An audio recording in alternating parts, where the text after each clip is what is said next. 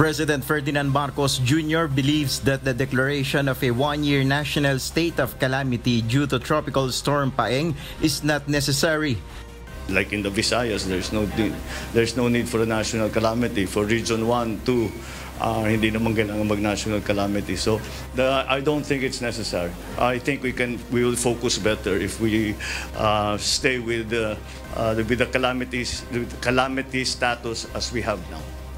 President Marcos Jr. made this remark a day after the National Disaster Risk Reduction and Management Council announced on Sunday that it has submitted a resolution recommending a declaration of a national state of calamity, which will trigger a price freeze and will allow the release of emergency funds. In consultation with the DNR, sabi hindi naman kasi extensive, very, how do we say, not naman isolated, highly localized. Thank you. Highly localized ang mga damage. We're talking about the East Coast, Quezon, dito sa Cavite, and then Maguindanao. Tinamaan pa rin yung Maguindanao.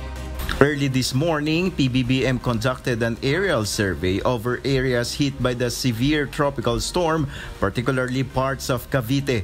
He also led the ceremonial distribution of aid to families and individuals in Barangay Jose 2 in Noveleta, Cavite, and assured that government will ensure the safe return to their homes. Nat'l, UNTV News and Rescue. We serve the people, we give glory to God.